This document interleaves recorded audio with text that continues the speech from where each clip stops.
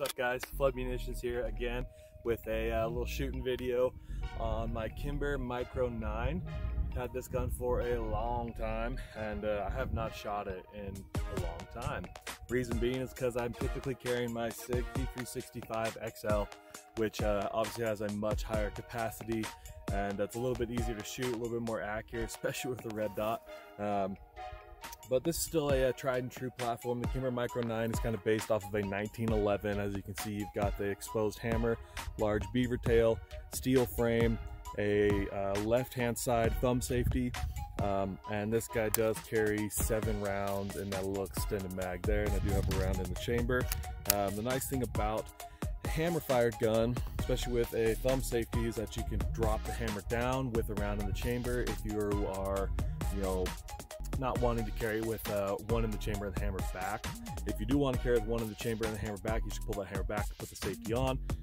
That's why I have that Techniclip on there. The Techniclip system can work, especially if you want to be minimalistic. The downside to it is that there's nothing to protect anything like clothing, like an article of clothing or a piece of gum, I don't know, whatever it may be, from getting in between that trigger guard and the trigger, which is something you don't want happening. So the nice thing about this gun is, again, you got the manual safety and you can drop the hammer.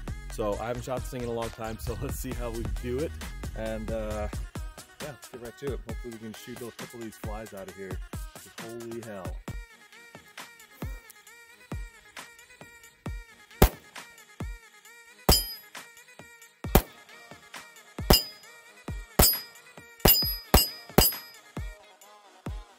I forget there's only 6-7 rounds in there.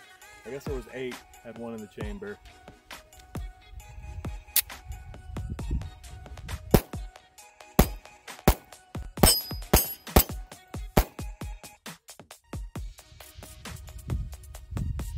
Not a bad platform.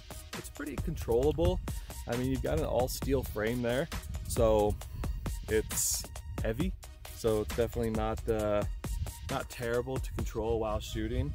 I'm shooting at a steel target that's about, I guess it's a 10-inch, and missed a few rounds. I'm probably 10 yards away. I'm just kidding, it's right behind the camera. Load up more mags, do a little bit more shooting, less talking.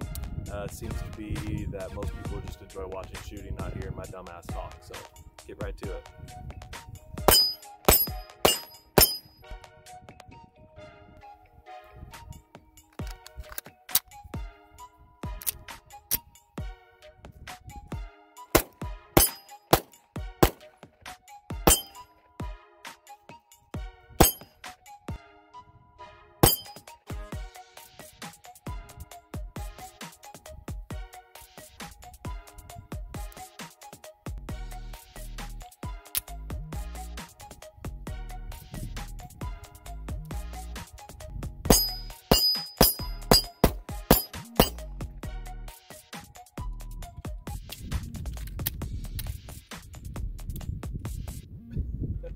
Failed.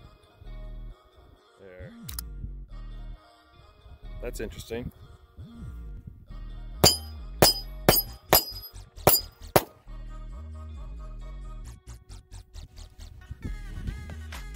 want to leave a fresh round on the ground. That's like $3 these days, right? Something like that. If you're trying to save money and you're picking up live ammunition off the ground, like I do, make sure you wipe it off. Give it a little blowy. Make sure it's clean before you go sticking it in anything.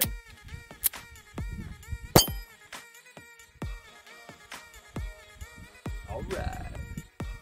We sell a ton of these at the shop I work at, and it still boggles my mind. For the same price, if not less, you can get a SIG 365 or a Hellcat or a Glock, Smith & Wesson, Ruger, and you can hold just as many, if not double, the amount of ammo in a polymer frame. So it's going to be lighter, it's going to be striker fired, so you're not messing with this bulky hammer, this ginormous beaver tail, which is nice for controllability, but for carrying, it's kind of getting in my way, and I'm not really down with it. So I would prefer something like the 365, which is my daily carry. or the Glock 43, 48, 43X, even the 42 if you like that 380. I think a lot of it has to do with the fact that it's just a good looking gun, right? Mini 1911. If you guys like this video, if you enjoy this content, let me know. Give it a thumbs up. Give me a subscription. I'd appreciate it very much. And yeah, if you guys got any questions, just let me know.